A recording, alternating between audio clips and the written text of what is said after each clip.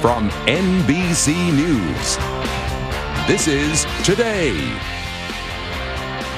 with Kathy Lee Gifford and Hoda Kotb. Coming up, some very simple ways to give back beyond sending a donation. And what you can do as a family to help raise generous kids. It's so important. Yes. Our world's going to be over if we don't start raising generous kids. We're going to tell you how to do it. It's over if you don't start teaching our kids how to be loving after your local news. Yes, Hoda.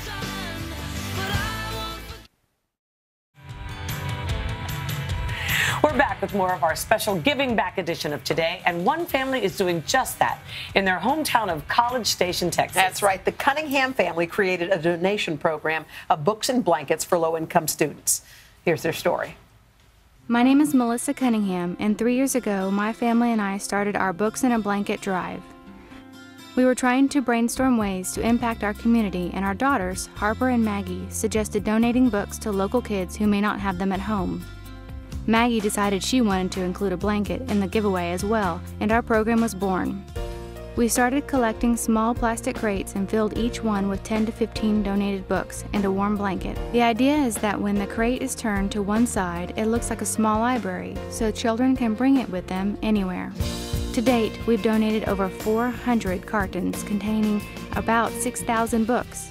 Now, different cities have heard about our drive and have started doing the same thing in their own communities. We're currently working on becoming a formal nonprofit and hope to continue the Books in a Blanket drive for years to come. Wow, Hoda and I are so impressed. We are. We're blown away. Melissa Cunningham is here with her daughters, 10-year-old Harper and 9-year-old Maggie. And Mary Giles is the deputy editor of FamilyFun magazine, which honored the Cunninghams in its 2014 National Volunteer Contest. Well, hi, girls. Congratulations, ladies. You were very young when this idea came to you. Why? What happened to make the idea come about? Yeah, Harper. Harper? Well, we wanted to do a family project, and I knew that some of the kids at school didn't have very many books. Yeah. So I wanted to give them books. And my sister Maggie also knew that they didn't have much warmth.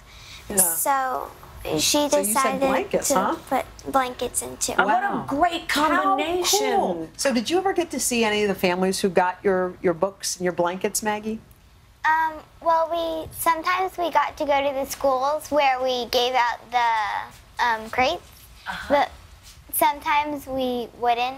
We almost never saw a whole family. But you know they're out there, don't you? Melissa, what did you do to raise these girls? What was it? What did you do?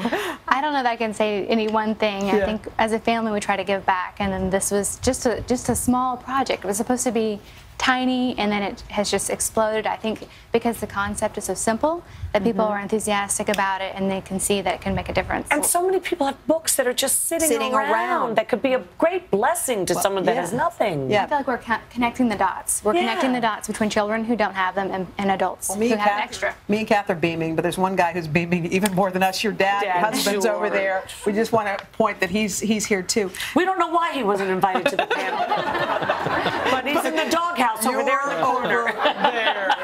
Now, Mary, you chose this family, obviously. Tell us what made them stand out above some of the others. Well, we were looking for projects that were creative and that involved the entire family. Yeah. But the Cunninghams project really stood out, not only for the scope of what they've done. They've donated more than 6,000 books, as you've heard them say, but also because of how much Maggie and Harper are involved. They're out there collecting the books, giving speeches, and hosting blanket making parties for members of the community and for their friends. Wow. They really are inspiring to show how much of a difference kids can make when it comes to helping others. And Harper, how has this changed your life, knowing you're helping that many kids? Well, it makes me feel fortunate that I have all the things that I need, and it makes me feel good giving to other kids. Oh my gosh. You too, Meg? Yeah. You know, she's like, yeah.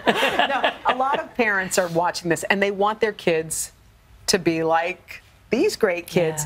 Are there any, is there any common thread you're seeing? Because you've obviously chosen other families. How do you take a kid, and most kids are a little, I hate to say it, but sort of self-absorbed, worried about where they're going and what they're doing. How can they change into kids like this? Well, that's true, and volunteering really does help teach your kids gratitude and compassion and responsibility. I think one thing you can do is sit down as a family and talk about a cause that the whole family would be interested in volunteering. Get them passionate about it. Because you want to find a cause your kids are interested in, and often that does involve helping other kids. So agree on a cause together as a family, and don't be afraid to start small, because often that is what holds a lot of people back from volunteering, is you're worried about fitting it into your schedule. So, you know, once a month or whatever you can fit into your schedule. I know there are a lot of other families that you honored, and those will be in your magazine. You guys, this is awesome. Thank you. Congrats. There's a wonderful scripture that says, little is much when God is in it, or something like that. It's not a scripture, it should be. Okay.